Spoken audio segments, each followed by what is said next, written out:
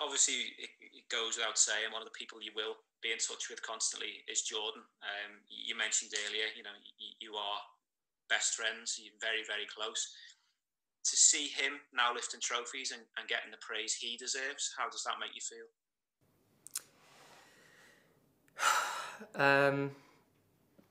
Having been with Jordan throughout the whole journey, I've been lucky enough to be alongside him when he's had his down moments. Having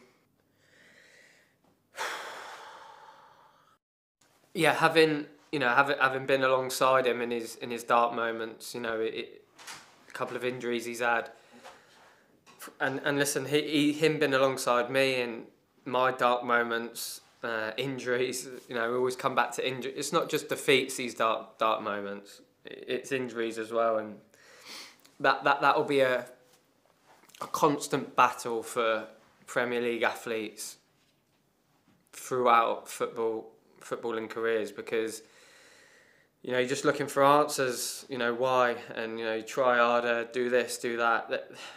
There is nothing that will guarantee fitness.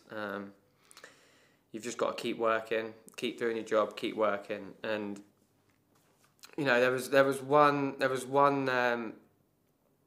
morning in, because we used to drive in a lot, me and Jordan, like a lot, and we haven't done lately, obviously, because of the situation. There was one defeat. Liverpool lost to Seville, or it was 3-3 away. Well, I say he lost because it felt like a defeat. I remember Jordan. Him pick. He said to me, he must have wanted the conversation, because he said, "I'm going to pick you up tomorrow." And I just remember he had his hood up, and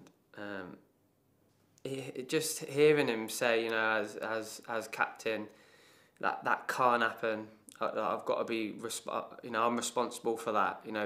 Being a Liverpool captain, just to hear how honest he was, but thinking, like, are you crazy to be taking like that responsibility? It's it's a team's responsibility. We've not even lost the game, but as I said, that just epitomises his selflessness and how much responsibility he takes for this football club in the bad moments. That's not in the good moments, in the bad moments.